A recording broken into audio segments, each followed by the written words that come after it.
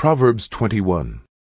The king's heart is in the hand of the Lord, as the rivers of water. He turneth it whithersoever he will. Every way of a man is right in his own eyes, but the Lord pondereth the hearts. To do justice and judgment is more acceptable to the Lord than sacrifice. An high look, and a proud heart, and the plowing of the wicked is sin. The thoughts of the diligent tend only to plenteousness, but of every one that is hasty only to want. The getting of treasures by a lying tongue is a vanity tossed to and fro of them that seek death. The robbery of the wicked shall destroy them, because they refuse to do judgment. The way of man is froward and strange, but as for the pure, his work is right. It is better to dwell in a corner of the housetop than with a brawling woman in a wide house. The soul of the wicked desireth evil. His neighbor findeth no favor in his eyes. When the scorner is punished, the simple is made wise, and when the wise is instructed, he receiveth knowledge. The righteous man wisely considereth the house of the wicked, but God overthroweth the wicked for their wickedness. Whoso stoppeth his ears at the cry of the poor, he also shall cry himself, but shall not be heard. A gift in secret pacifieth anger, and a reward in the bosom strong wrath.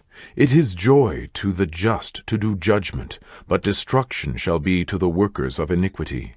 The man that wandereth out of the way of understanding shall remain in the congregation of the dead. He that loveth pleasure shall be a poor man. He that loveth wine and oil shall not be rich. The wicked shall be a ransom for the righteous, and the transgressor for the upright. It is better to dwell in the wilderness than with a contentious and an angry woman. There is treasure to be desired, and oil in the dwelling of the wise, but a foolish man spendeth it up. He that followeth after righteousness and mercy findeth life, righteousness, and honor. A wise man scaleth the city of the mighty, and casteth down the strength of the confidence thereof. Whoso keepeth his mouth and his tongue keepeth his soul from troubles.